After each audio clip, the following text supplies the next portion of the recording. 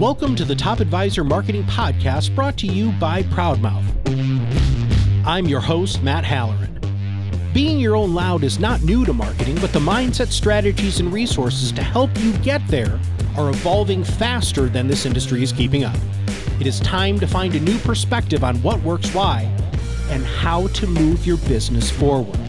Listen as I interview guests to help you learn from them how to be your own loud. Let's get to the show. Hello and welcome to another Top Advisor Marketing Podcast. I'm your host, Matt Halloran. You guys have heard me say this over and over again, but I just love going to conferences, man. I like meeting people. I like seeing people. I actually like people. And I'm hanging out at this conference not very long ago. And there's this weird group of people who just didn't seem to fit the normal sort of box that we put wholesalers in or product people in financial services. And it's called Trust and Will. And I walked over there and I'm like, what? Who are you guys? Why? Like, you guys, I don't remember, you had some cool swag or you were doing something that was just not normal. And I love not normal because I'm so tired of going to conferences and seeing the same old crap, the same old stuffy old white guy in a suit that probably doesn't fit him as well as it should, you know, trying to hawk me as tchotchkes. You guys are like hanging out and having a good time. You're wearing t-shirts, these cool Trust and Will shirts. You had something cool on the back. Anyway, everybody, I wanted to have Trust and Will on the show. Number one, because anybody who's doing marketing differently and getting people's attention means that it's working. And number two, after I talk to these guys, I'm like, okay, you guys are doing something cool here. And I think it would behoove our audience to know about who you are and what you do, because it's a great way for them to stop being the best kept secret in their area. But most importantly, it is a great opportunity for people to offer products and services they might not be offering because they didn't know that they could. So Ryan, welcome to the show, man. Thank you so much, Matt. Appreciate it. And I enjoyed meeting you just as much as you enjoyed meeting us. So you guys had something cool on your shirts. Do you remember what that was? I'm trying to picture it in my mind's eye and I'm not remembering. You had these, it said Trust and Will on the front, and then on the back, there was something. I can't remember either. Maybe we have two different kind of shirts. One, obviously the one I'm wearing here, whichever side I'm on, Trust and Will, and then a cool Trust and Will shirt, which just has a bigger brand on it. Maybe that was the thing. Just stands out a little bit. I've had family members ask if they could buy a shirt just because they thought it looked cool. I don't know if they were being nice or if they actually liked it, but they seem to enjoy it. You know, a little bit of both, dude. Who cares, right? But a good brand makes, that gets people's attention. And you're called Trust and Will, which are huge things that financial services professionals have been wrestling with forever. And that's actually where you kind of cut your teeth. So do you mind telling everybody a little bit about who you are and why you're where you are?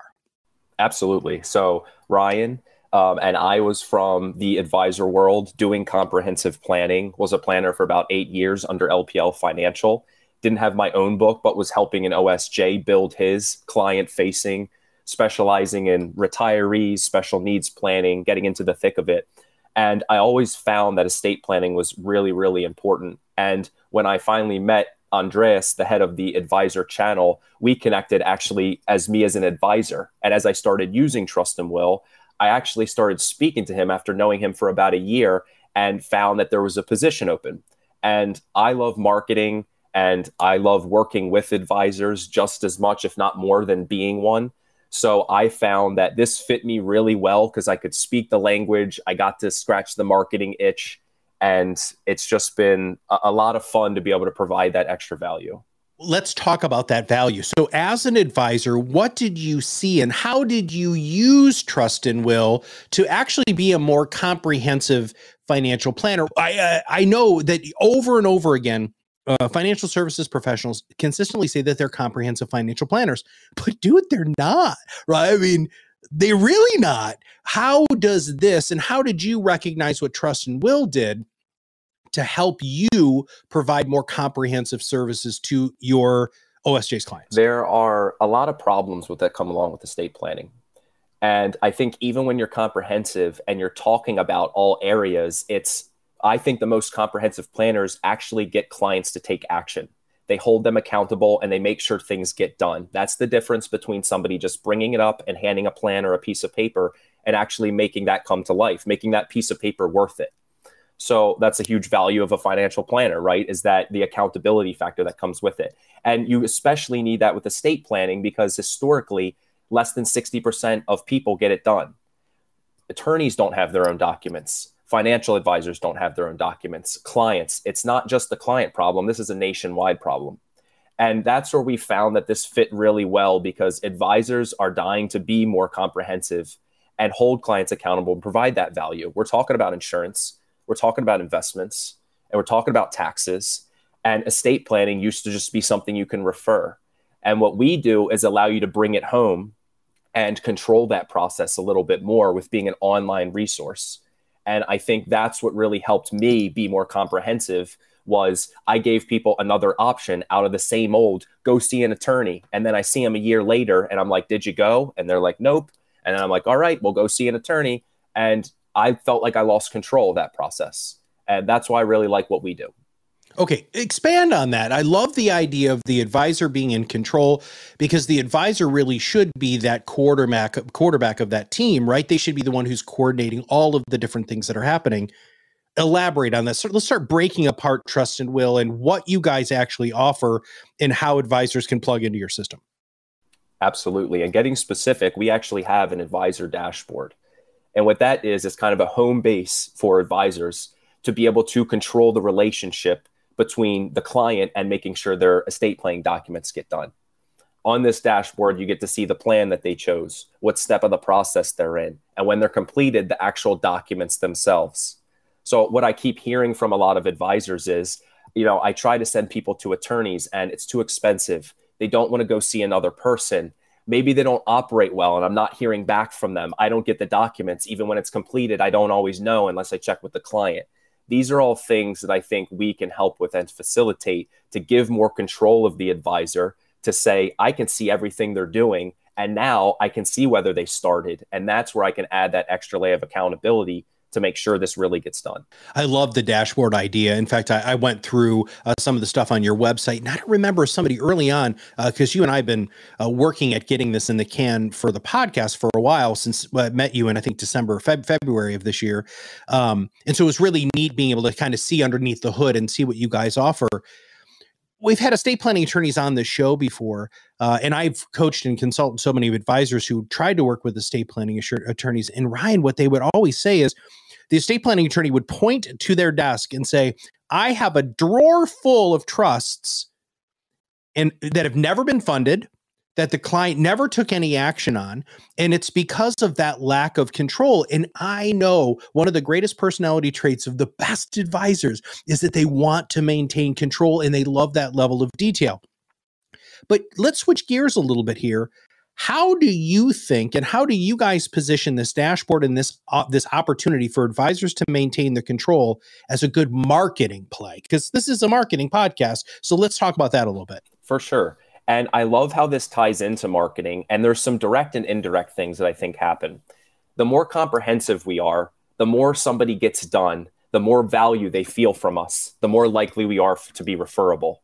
So I think word of mouth, as we know, whether we're doing this on social media, whether we're doing this on a podcast, whatever, we want it to hit somebody's ears and we want them talking about us. Somebody hearing about us from another person is where I think the best business comes from. So that's where I think marketing ties in from the fact that being more comprehensive gives you an opportunity to provide that extra value so they start speaking about you, as well as it gives you something to talk about online, to put on your website, to differentiate, and to be that one-stop shop. As I find people are liking the idea of going to meet one person who can handle more, it's less work for the client on their end, more likely for things to get done. And that's something you can shout from the rooftops. So that's why I love it, because you can now talk about estate planning a lot more than before, because you're a lot more involved in the process. Whereas before, I think we always stuck in the small box of investments because we weren't able to do anything outside of the referral. Now we get to speak a lot more about it. And the more comprehensive you are, the more content you have from your meetings, more stones uncovered, more things you can talk about. And estate planning is a super valuable tool because it's something everybody can use. And that's why I think it's really valuable. Yeah. Wow. So much with what you just said there. When you're offering and being more comprehensive, that gives you more content to share. And we know that content marketing is the only marketing left. And I know that you and I are kindred spirits when it comes to that. I want to take this in a little bit different direction. And I guess I didn't really think about this as I was preparing for the show, but I remember working with an advising office, and they actually had like an in-house estate planning attorney. And the clients, they would all do it together, right? So the estate planning attorney was there and the advisor was there and they were getting the documents done. And one of the things that the advisor always told me was, I wish that I could make my clients feel like they feel when they get done with an estate planning attorney or working with a will, like a trust or a will. When you were an advisor, did you experience that when you were doing real comprehensive planning? Did you see that the relationship changed because you were talking about things that are hard to talk about, but after they're talked about and actually actions are taken on those difficult conversations, that the relationship changed? Did you notice that? 100%. And I always say it's very difficult to get estate planning done because it's kind of like insurance, where we're asking somebody to buy something that they hope they never use, in essence. But I always found that when you push them through and got them to do it, it lifted a weight that they didn't even know they felt.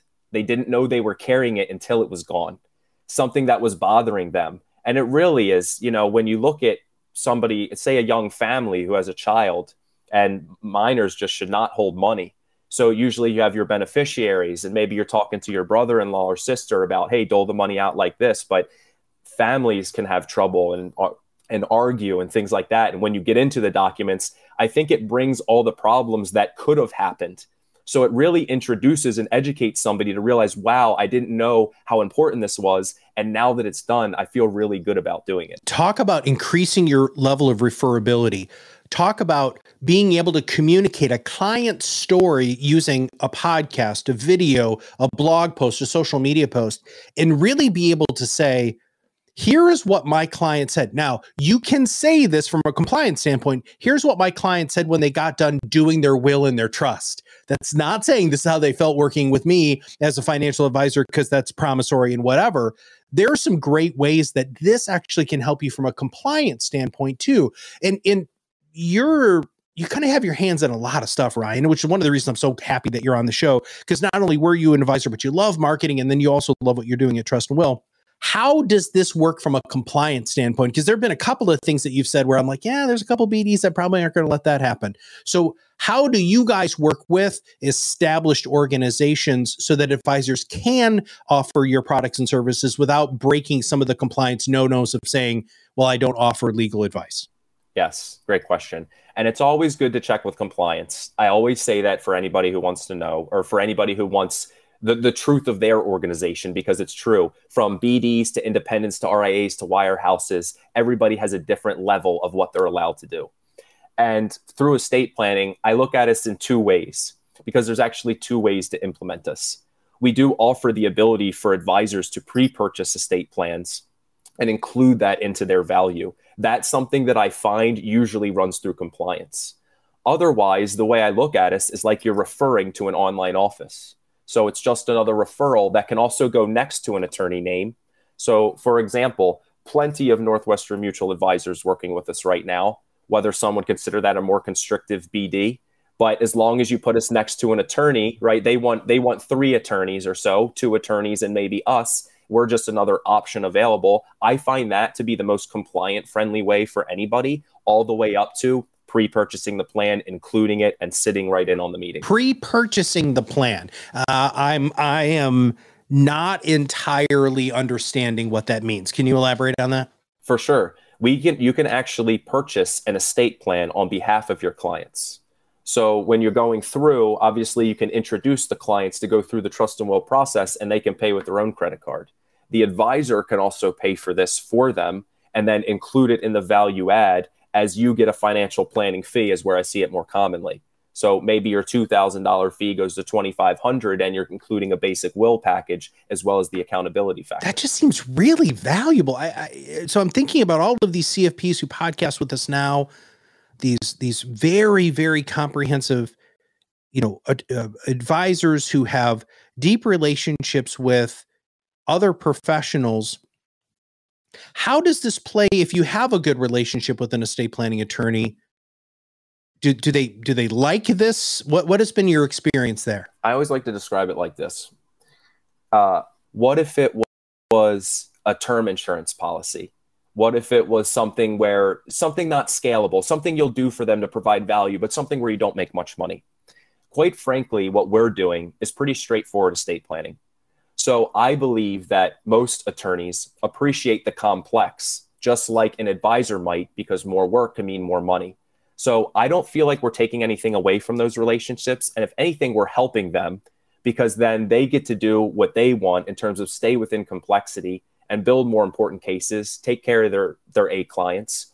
And where trust and will can fit in is to streamline the process, where somebody just needs a basic will or a revocable living trust. You don't need to spend 3 months at the attorney going through their processes, waiting to get the paperwork back. You can get that stuff done now. You can get it funded now, and the advisor can control that. This whole idea of fiduciary is something that I personally struggle with that word for many different reasons. But if you're truly going to do what's best in your client's best interest, which all advisors, I think most 99% of them are doing, so many of them, right? They don't have a solution for their B, C, and D clients. And we all know that their B, C, and D clients, they need to have a simple will. They need to have a durable power of return. They need to have these things in place. But because they're not wealthy, people aren't offering these products and services to them. So I'm assuming that it's reasonably priced. I'm not asking you about your pricing, but it's reasonably priced so that advisors can offer this as a value add to their lower end of their book, so that more and more people have this protection in place. Is that fair, or am I way off? No, that's fair. And, depending on the complexity, and this is what else I'll say. Obviously, I love attorneys. We can't do everything, so we need attorneys. We're never going to be a complete replacement. But on average, we are about 40% of the cost of an attorney, that I would say, depending on where they are, maybe 50% of the cost. So I do think for anybody where cost is a big factor, or especially somebody's out of state and you don't know an attorney there, you don't have a center of influence, that's where we really start to plug in. The other thing too, and I know that financial planners know this in their heart of hearts, is you do a simple plan for somebody, at some point they're going to need a more advanced plan, right? And if they bought a plan from you once, the probability of them buying a financial plan later is much, much higher. And it's going to be the same thing with a trust and a will, right? As your estate and your age, your life, your needs, your heirs, all of that change, you are going to need to have more complexity. So it's probably, I would think that estate planning attorneys would love to have the simple stuff taken care of, because then they know that they're going to be more likely to purchase the more advanced estate plans later. What do you think of that? Yeah, absolutely. And the thing I'll also say is, I think there's this thing that advisors usually say where, you put your most effort into somebody who has $1 million, because if you get a referral from them, maybe they have $1 million. But I've just found that not to be true.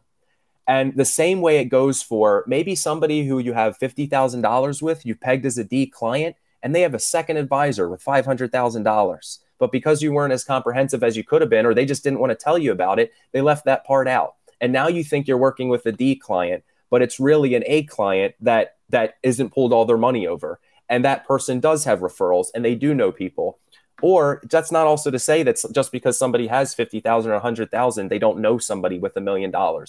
That's why I think it's so crucial to always provide this value to somebody, because we never know who people know or how influential they are, or where business is going to come from. It's up to us to be fiduciaries, to act on the behalf of the client and do what's right for them and provide that value. So whenever they're thinking about financial planning, when they're talking around the Thanksgiving table at holidays and things like that, they think of us because we gave them time and we gave them advice and we cared about what they thought, regardless of the amount of money they had. Is coming up next. So you guys have built this amazing infrastructure, this great dashboard, this great foundation. Where is Trust and Will going in the next 5 years?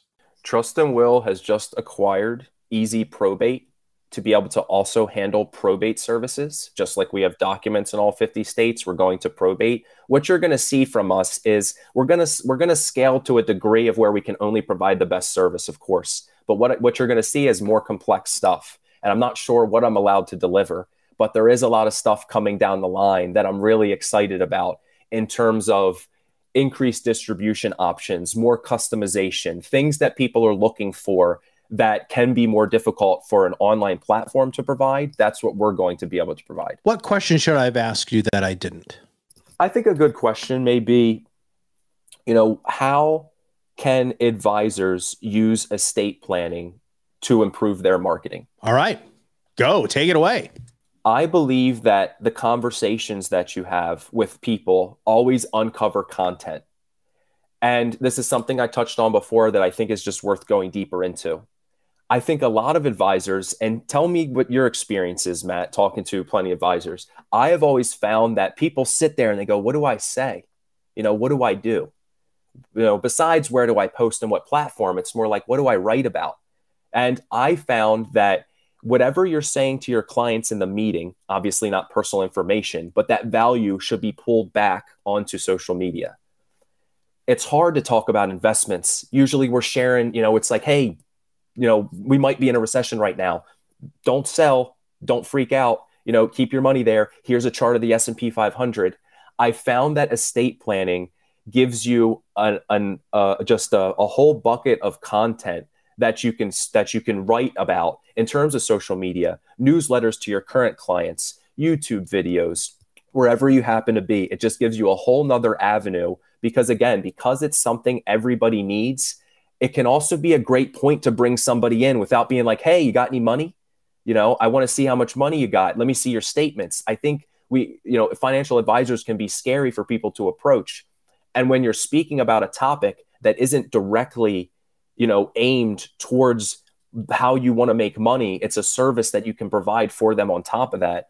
I really think that helps break the ice and break down those walls and the barriers, and helps people come to you and say, oh, I know you're not an attorney, but I heard you talk about estate planning. I wonder what would be valuable for me. And then you can say, well, I need to see the whole picture because I'm a comprehensive planner. Let me see what you have. And then if I can't answer the question, I'll pass you to the right person. And I think that becomes really valuable, whether you're in person with somebody or whether you're online, to be able to provide that value to prospects and clients alike. Ryan, you just opened a can of worms. And I don't know if you want me to address this can of worms, but so you just said a whole bunch of stuff about content.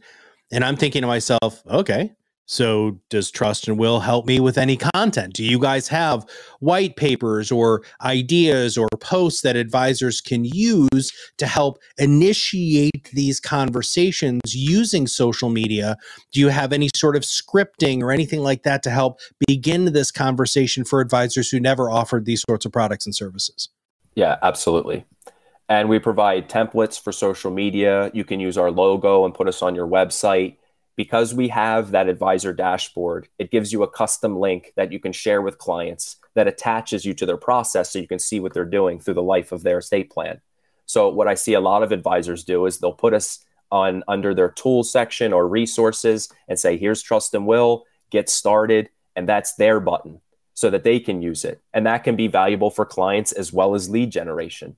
So we're definitely trying to provide everything we can. We have mock newsletters and things. So we provide templates, so you can always customize it if you want to, but they're good. Don't worry. They were written by me and a few other people on the team to make sure that you're speaking the right language, to make sure that you sound like a real person when you're posting this and it's not just a commercial. I think there's definitely ways to speak about, and how content should be and how we can make it resonate. And that's what we're trying to provide to advisors. We want to provide value without you having to do too much work. Of course, you're going to have to do something. It's new value, and it's something you're going to provide, and it will pay you back. I can promise you that, whether through referrals or if you're charging directly. But we want to facilitate as much as we can, and we do that through marketing. This is the when you meet somebody and you realize that their brand is on point, that their offering is all like we just uncovered, right? And when you are thinking about really offering any new product or service in your practice, that last question is one I always want you to ask. Do you help me communicate the value of what I'm going to be able to offer to my existing clients and my prospective clients?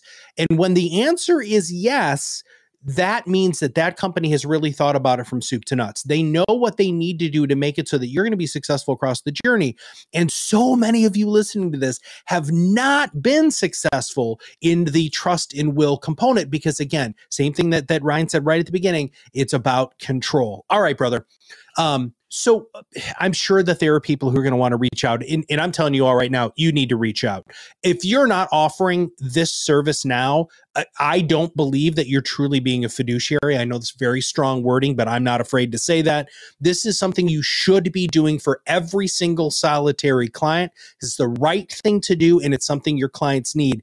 Even if they say no now, it's never a no forever. And so, Ryan, what is the best way for people to reach out? Where should they go? What should they do in order to potentially find out more about what you offer? Yeah, absolutely. I would suggest, while everybody can always follow me on LinkedIn, I practice what I preach. I believe in marketing and love it, so I'm posting all the time, and you'll see a lot of value there. If you really want a direct insight, I would suggest that everybody goes to trustandwill.com/advisors, and you book a demo to see how this integrates with your practice. How does it actually work? What does it look like for advisors? What does it look like for clients? Because once you see the inside, then you're really going to know who belongs there and how tightly you can integrate it into your process. Man, I'm super happy to have met you. And thank you for taking some time on the show. I know that you're crazy busy. You guys are growing exponentially. I know that you're on the road often, at different conferences. I can't wait to see you at a couple here in the fall because conference season is starting to ramp back up again. And your social media is fantastic. You do practice what you preach. Everybody, if you just follow him, which by the way, we're gonna have all of those links in our show notes like we always do. But if you follow him, you're going to learn a lot, right? That's the cool thing. It's this constant giving of good content, good information to help you feel more confident being able to offer services like what they offer at Trust and Will. And even if you don't use Trust and Will, there's still huge valuable information that Ryan and the team shares that will make it so that you can feel more comfortable having that conversation. And everybody, it's all conversations. That's where everything begins. And that's where all of your referrals will happen. So Ryan, dude, thank you very much for spending some time with me. And I look forward to seeing you in the future. Absolutely. I appreciate it. Wonderful podcast. Great energy. Loved meeting you then. Glad to see you again. And can't wait to see you in the future. Yeah. So everybody, here's the thing, right? You have to find different ways to separate yourself from the advisor down the street. One of the best ways to do that is to unapologetically be yourself. If you are yourself, you have no competition because there is nobody else like you. And if you truly, truly want to stop the sales insanity, stop the torment of having to sell to every single solitary person, the best way to do that is to be a truly comprehensive financial planner and offer the products and services that your clients know that they need, and you're going to be the purveyor of that information. If you don't know how to do any of that, there's some great people to follow on social. Ryan happens to be one of them. The other thing is you can join our academy for free.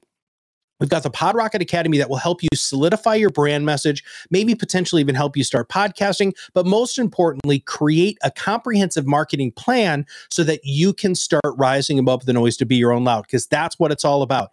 Content marketing is the only marketing left. If you don't know how to do it, we can help. And if you really want to see somebody who's doing it well, make sure that you follow Ryan because he's killing it on social. So for everybody at Trust and Will and all of us here at ProudMouth, this is Matt Halloran. We'll see you on the other side of the mic very soon. Thanks for listening to the Top Advisor Marketing Podcast, brought to you by ProudMouth. If you want to know more about how you can be your own loud, visit us at ProudMouth.com and sign up for the PodRocket Academy. Through courses and office hours led by professional podcast producers and digital marketers, you will learn everything you need to know to become the trusted subject matter expert you are meant to be.